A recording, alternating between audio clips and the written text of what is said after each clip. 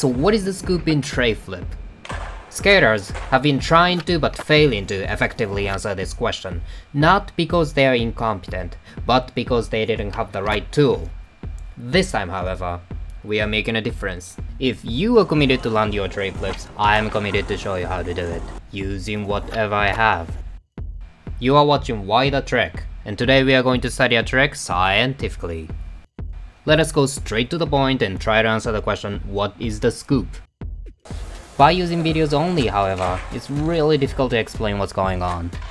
Instead, please take a look at this 3D model that simulates my movement. This time, let's just focus on the feet.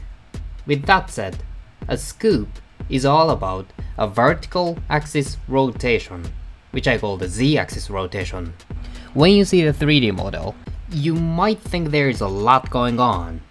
It looks like I'm trying to swing my back foot to the heel side. My toe appears to be going toward my front foot. When I Treflip, however, there is just one thing only that I keep in my mind, and that is this Z-axis rotation. It feels like twisting my ankle by directing my toe inward. This causes both a 360 pop shove-it rotation and a kickflip rotation without even thinking about the front foot at all. We will talk about the objective reasons why this is possible later in this video. But before going into the details, let's just briefly summarize the entire execution process from the beginning. Number 1. Crouch down as you approach.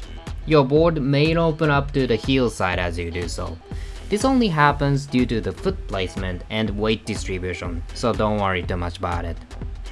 Number 2. When you're ready, start lifting up your body. Important, don't start scooping just yet. With your body weight holding your legs down, you can't quite move them. Wait until your body elevates high enough so you can move them freely. Number 3. Finally, as your body is about to reach its summit, start scooping your back foot. The key is to direct your toe inward around the Z-axis. Doing this allows you to both spin your board backside and to cause the kickflip rotation. Now, if you wish, you may just go outside and give it a shot. Just FYI, from this point onward, we'll be talking about scientific reasons why such scoop is important. So please come back if something doesn't work. And if you still have time, let us continue our journey to understand the science behind Treflips. To start with, let's re-summarize what we learned in the previous video. In Treflips, the front foot does not flip the board unlike kickflips. As an evidence, by the time the front foot reaches right where it should flick, it is not even in touch with the board anymore. Instead, my type of Treflips are products of rebound. As we scoop, the rear truck gets bent and stores energy inside. And once you remove your back foot, that stored energy tries to expand vertically. Between two ways it can go, up or down. Obviously, it cannot move the ground, so the only way it can go is upward. And that energy to go upward is the true cause of the flip.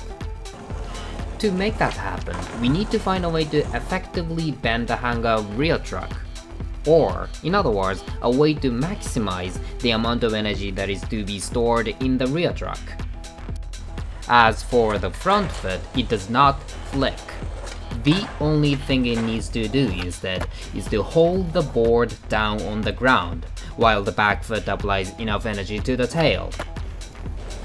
With that said, simply put, the most important part in Treflips is to store energy that causes a rebound by scooping the back foot. Let's go back to the concept of the Z-axis rotation and analyze why that matters. Remember, we need to find a way to store energy in the rear truck.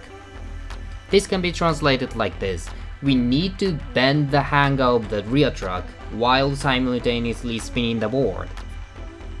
Generally, as you scoop, since the center of gravity of your body is located in front of your board, by applying force to the tail, the board spontaneously start turning to the toe side. And if you don't do anything, you'd be just lowering the tail and rotating the board without bending the rear truck. Consecutively, there won't be necessary energy to cause the flip. In other words, if you simply swing your back foot to the heel side, no matter how hard you try it, it does not flip the board, because the rear truck will not have enough energy to do so. So, instead of trying to swing your back foot to the heel side, try focusing on the Z-axis rotation. By twisting your toe inward, you can bend the hang of the rear truck while spinning the board backside. And after that, the rear truck takes care of the rest, and you don't practically do anything. That's all for this episode. What are your thoughts? Just to make it clear, there must be different ways to pull off Treflips. So if you have any questions or opinions, please leave them in the comment section down below. I'll be talking more about Treflips in the next video too. So let's see you next time.